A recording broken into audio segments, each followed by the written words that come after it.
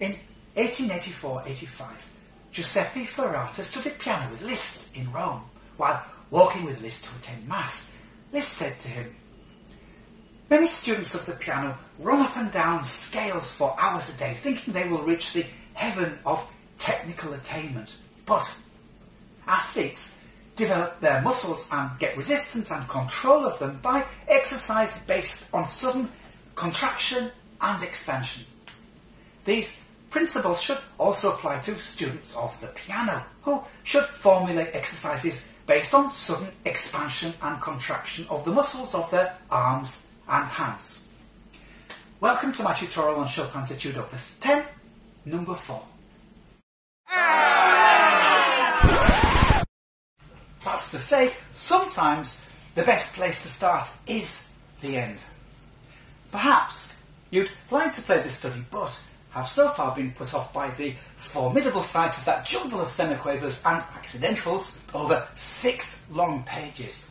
Perhaps you've listened to recorded performances and assumed that bravura closing section on the last page must be just too gruesomely difficult to play and have a life.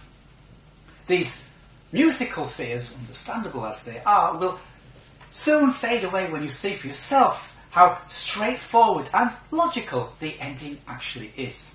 Once you see the underlying sequential pattern for yourself and find you are able to play it, then you'll surely feel confident about the rest, which is logical and a little easier. So, let's play.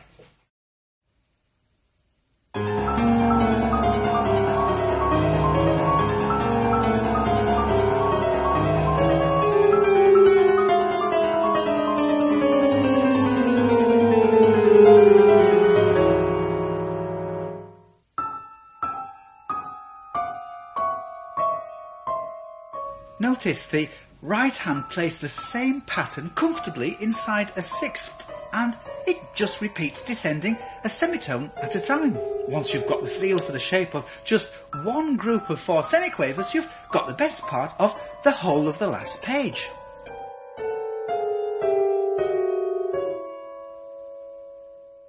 Staying with the right hand, put each group of 4 semiquavers into a chord and practice moving your hand as little as possible, up or down, backwards and forwards. Less is definitely more when speed is going to be a consideration later on.